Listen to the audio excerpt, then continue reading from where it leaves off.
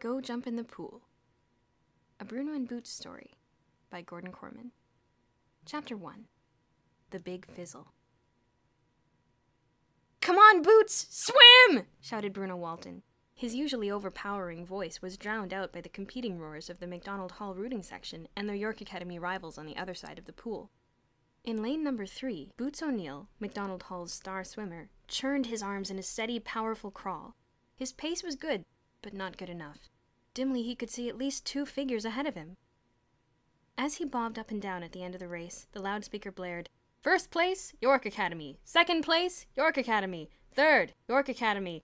Fourth, fifth, and sixth, MacDonald Hall. The winners of the meet, victorious in all events, York Academy." Wild cheering erupted from the host benches, accompanied by good-natured, though half-hearted, applause from the boys of MacDonald Hall. As Boots heaved himself out of the pool, Bruno threw him a towel. "Nice try." Boots nodded breathlessly. "Those turkeys can swim," he panted. "Why not?" Bruno shrugged indifferently.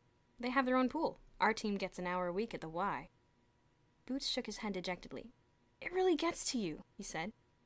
"Only 2 weeks at school, and already they're one up on us. I sure wish we had a pool." Silence fell as the boys from both schools watched Mr. Hartley, headmaster of York Academy, and Mr. Sturgeon, headmaster of MacDonald Hall, present a large gleaming trophy to the smirking captain of the winning team. Boots and the rest of his team lined up for the traditional handshake, but led by their captain, the winners disdainfully turned their backs and walked out. Their jubilant supporters followed. "Boy!" exclaimed Sidney Rampolsky, withdrawing his outstretched hand to flip the wet hair back from his forehead. "I never saw anything like that before." "Gracious winners, aren't they?" someone commented. "Jerks! Such class! They've been swimming too long. They must have water on the brain."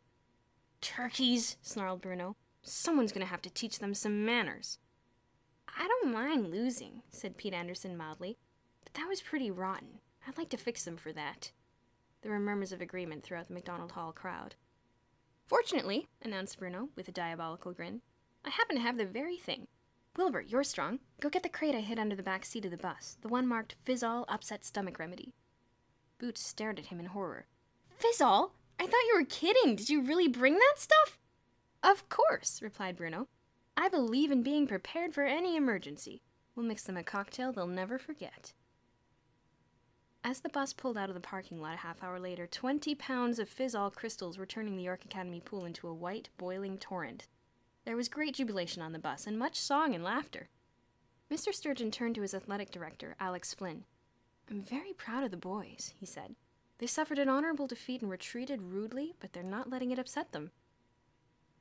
As the bus turned off Highway 48 onto the tree-lined driveway of MacDonald Hall, students swarmed out to meet it.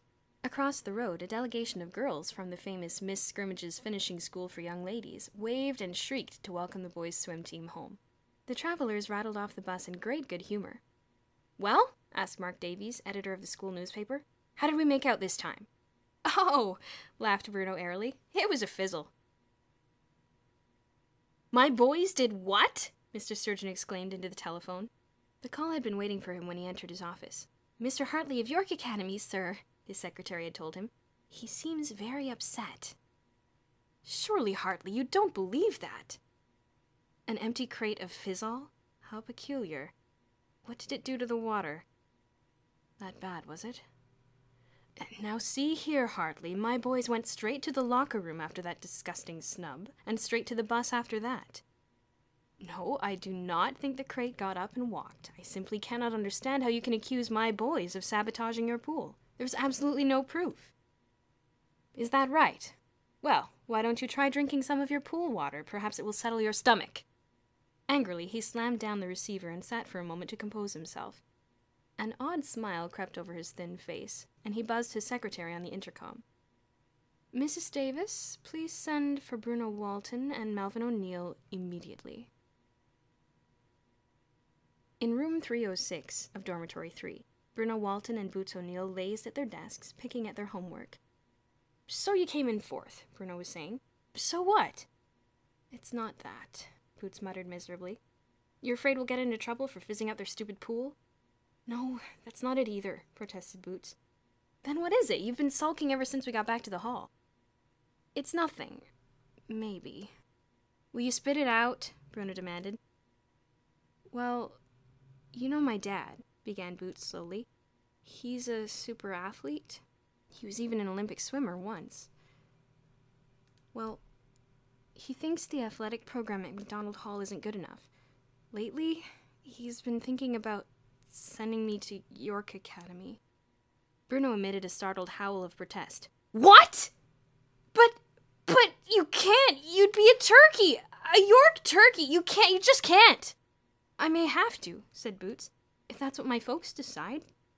They know the Hall is the best academic school, but they say there's more to a guy's education than just books. But you play against me on the hockey team, protested Bruno, and you'd have to live over there. My new roommate would probably snore. Well, maybe it won't happen, Boots offered hopefully. You can bet your track shorts it won't happen, Bruno snapped, because we're going to get a pool for McDonald Hall. We? Shrieked Boots. As in you and me? And a lot of other guys. How? The fish said the budget. Don't bother me with details. We're getting a pool, and that's that. They were interrupted by a knock at the door. Boots opened it and took a note from the office messenger. It read, Bruno Walton and Melvin O'Neill are to present themselves at Mr. Sturgeon's office immediately. That didn't take long, Boots commented glumly. Bruno nodded. The turkeys must be up to their ears in foam by now. I wonder how the fish knew it was us. Lucky guess, Boots grinned, but his expression held a certain dread. I wonder how mad he is, he added as they walked down the marble corridor which led to the headmaster's office. Bruno smiled confidently. Not half as mad as Mr. Heartless and his turkeys, he said. Besides, I wanted to see the fish anyway. There's a little matter of something lacking around here. Boots groaned softly. Oh, Bruno, while he's bawling us out is no time to start asking for favors. Just leave everything to me, Bruno assured him. Mrs. Davis, smiling sympathetically, opened the heavy oak door lettered Headmaster and ushered them inside. Automatically, they seated themselves on the hard wooden bench that was reserved for boys who had been called to the office under a cloud. Mr. Sturgeon was not nicknamed the Fish merely because of his name. The coldness of his gray eyes was exaggerated by his steel-rimmed glasses, giving him an unblinking, fishy stare. He now turned this look upon Bruno and Boots. I don't suppose I need tell you what happened at York Academy immediately after we left, he said. Bruno shifted uncomfortably. I guess we already know, sir, he replied. That was extremely poor sportsmanship, the headmaster went on. Surely the students of McDonald Hall know how to lose graciously. I guess, sir, when they refused to shake hands with our team, we lost control of ourselves, Bruno admitted. And you just happened to have a crate of Fizz-All with you, Mr. Sturgeon remarked acidly. No doubt all swim teams carry mass quantities of stomach remedy with them. His eyes grew even colder. You boys took the Fizz-All for the specific purpose of damaging the York swimming pool, didn't you? Oh, no, sir, protested Boots in dismay. That is... Sir, Bruno interjected earnestly, Elmer Drimsdale calculates that in 5 days their pool will be as good as new. You know Elmer is never wrong. Mr. Sturgeon coughed. I am delighted to hear that. I should hate to have to approach your parents with a bill for the repair costs. Because this is your first offense, this year at least, your punishment will be light. 1 week confined to your room after dinner. Yes, sir, said Boots. Thank you, sir. Sir, said Bruno, may we speak with you while we're on the subject of pools? Very well. What is it, Walton? Sir, is there any chance at all that we'll get a pool? I'm afraid not, replied the headmaster, folding his hands in front of him. We had one planned for this year, but construction costs being what they are, the budget was $25,000 short. I would like to have one because it would fill a gap in our athletic program and provide some fine recreation. However, these things can't be helped. There simply is not enough money. Yes, sir, chorused Bruno and Boots. Dismissed, said Mr. Sturgeon, waving them out. As they were walking back to their dormitory, Boots could stand his roommate's silence no longer. Bruno, he pleaded, stop it, I don't like that look on your face. There's no look on my face, insisted Bruno, much too softly. I'm just thinking, that's all. About what? Boots demanded suspiciously. About how badly we'll beat those York turkeys at the next swim meet, which, incidentally, is going to be held at our pool, a bigger and better pool than theirs. Our pool? The fish just said we aren't getting one. Yes, Bruno continued, unheeding. We're not taking any more guff from those turkeys. And we're not losing you, or anybody else for that matter, to York Academy. We're going to raise the money. Bruno, you're talking about 25 G's.